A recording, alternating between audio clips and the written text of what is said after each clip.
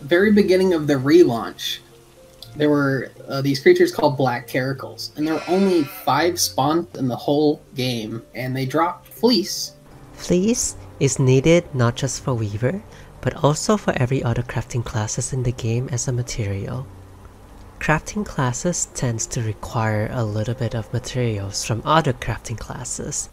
And that's where we saw a weakness. Well, I saw the weakness, and my roommate capitalized on it with me, helped me run all the bots.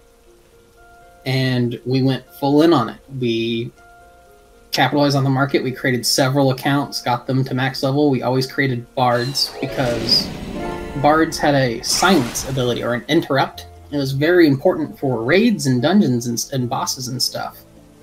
And a mechanic to this interrupt was that the server would prioritize the packet that had the interrupt in it to make sure that you didn't get screwed and you didn't miss your interrupt because of latency or something like that. So the interrupt spell for bards is actually on the very highest tier of priority for the servers to process.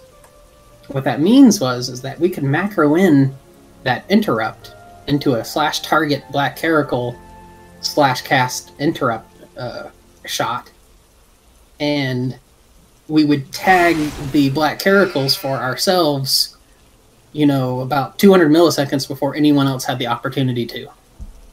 And we set up these bards look at the black caracal locations on different servers and dominated the caracal market.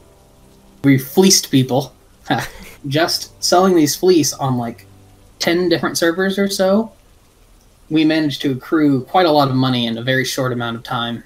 And that was like one of our first very successful botting endeavors. Yeah, we tried to eliminate as many potential points of detection as possible, which means we use as many in-game mechanics as we can to achieve botting.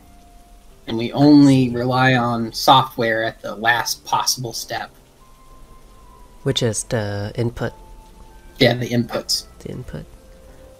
Scrybatog then goes on to explain that bots can usually be divided into 2 different categories, depending on how they work. Bots generally come in 2 categories. One is like 99.9% of bots. The other one is 0.1% of bots.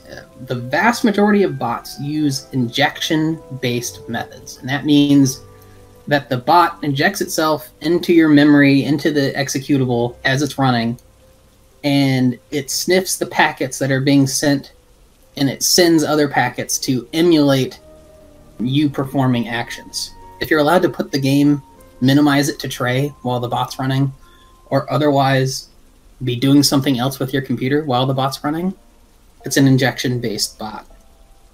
Now, the issue with injection-based, well, I guess I should go over the benefit. It's significantly easier to program.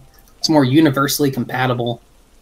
It's far more accurate. You can do far more stuff with an injection-based bot. However, since you are breaking into the software, you are doing something illicit with the software, it can be detected, and it almost always is. The only times that injection-based bots aren't detected is when the creator is very, very aggressive with making sure that only certain people get the bot, and they charge like a ludicrous price for it, and there's only a handful of people that use it.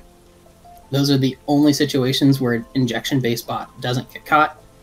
The majority of the time, eventually, they do. The other, far less frequently used type of bot is called a keyboard emulation and image detection.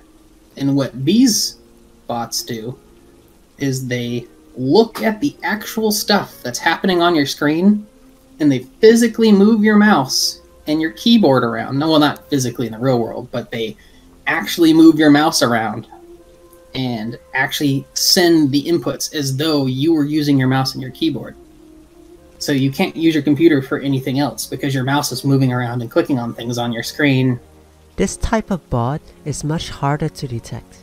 In fact, he claims that it is almost universally uncatchable.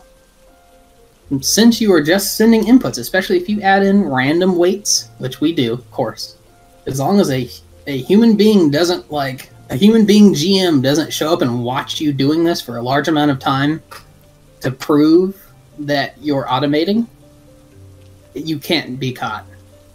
There's no like automated way to catch someone using image detection and keyboard mouse emulation. I've never gotten banned because of a image detection and keyboard and mouse emulation bot before.